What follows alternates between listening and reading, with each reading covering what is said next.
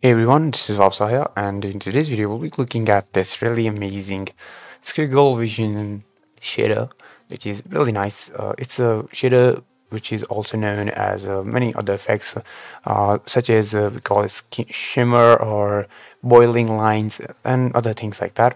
And it helps emulate hand-drawn frame by frame look. This is the shader's original source, and you can find the link in the description where you can just copy and paste the shader into uh, in Godot, and you'll be able to use the shader. And that's it. So let's go ahead and just take a look at how the shader is working. So first of all, you'll just get our image, and it's image by image shader, so you have to apply it to every image you want to apply this effect to, or you can just create a canvas item or a sub viewport or viewport container and add a shader to that, so it gets and adds the effect to whole viewport. It's all up to you. So what we're gonna do is when I select this object, we can go to the material tab. I'm gonna create a new shader material, click on it in the shader tab, create a new shader. We're gonna name it anything, boiling lines, and nice. We can create it, click on it to open it up in the shader editor or shader writer, whatever. And at this point you can just write the shader yourself, or just go ahead and go to the link, copy the shader, and come in Godot, select Control A to select all, and Control V to paste it. We're not still done yet. You would see some sort of movement going around here, but it's not working right now. You go to the squiggle tab on the shaders properties. Be sure you have the shader selected. I mean, the icon here is kind of bluish, and you can go to the squiggle tab right down here, and here you need to select the noise, because it uses noise to drive this effect.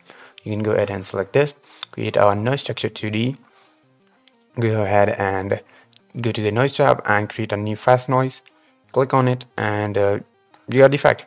You can of course now use the anything you want. You can change the value to increase the or decrease the effect of the noise, or of course you got the effects here, which is the if you go around here, you can see the effects here, which is the number of squiggles per second, and you can just change this FPS, and if you want you can increase this to something like 20.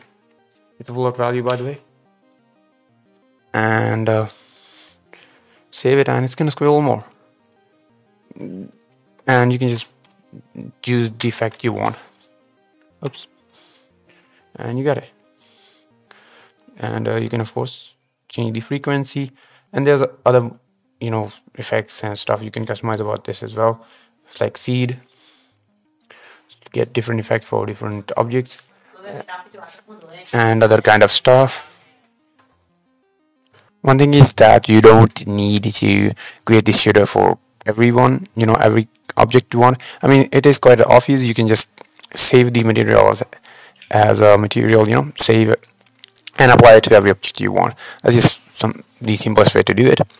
And the best way would be to have a trimmed background. So, but this plain background does give it a real good example that the scroll effect is not affecting the white background, because it's just literally white. So it is affecting it, but you can't really see it. So it's really nice effect, and you can use it to create things like menus and even squiggle characters and give them little bit of a hand-drawn-ish look.